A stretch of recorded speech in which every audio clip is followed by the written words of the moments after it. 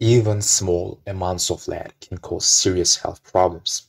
Children younger than 6 years are especially vulnerable to lead poisoning, and it can severely affect mental and physical development. Common sources of lead include bullets, curtain weights, and fishing sinkers, pipes and sink faucets, which can contaminate the drinking water, soil polluted by the car exhaust or chipping house paint, paint sets and art supplies, jewelry, pottery, and lead figures, and lastly, storage batteries. We have some symptoms, for example, joint and muscle pain, headache, high blood pressure, trouble concentrating, memory problems, irritability, loss of appetite, weight loss, sluggishness and fatigue, abdominal pain, and lastly, vomiting. The brain is the most sensitive organ to lead, thus it can cause memory problems, and in severe cases, it can cause mental disabilities in a child. In severe cases, you can see anemia, seizures, coma, or death.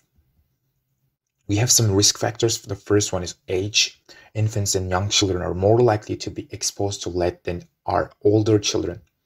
They might chew paint that flakes off walls and woodwork, and their hands can be contaminated with lead dust. The second risk factor is living in an older home.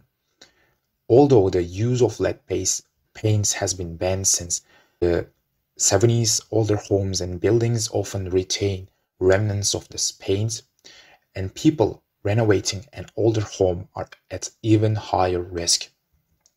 The third risk factor is certain hobbies.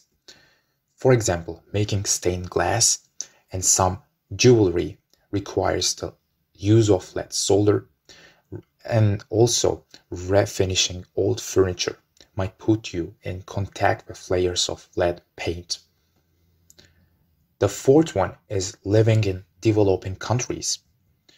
Developing countries have less strict rules regarding exposure to lead than do developed countries. And American families who adopt a child from another country might want to have the child's blood tested for lead poisoning. And the first step of treatment is to locate and remove the source of the lead. We should keep children away from the source. If it cannot be removed, it should be sealed. A simple blood test can tell if you or your child has lead poisoning, and the treatment may involve succimer or EDTA, and these are chelating agents. Thanks for listening. Don't forget to like and subscribe to the channel. See you later.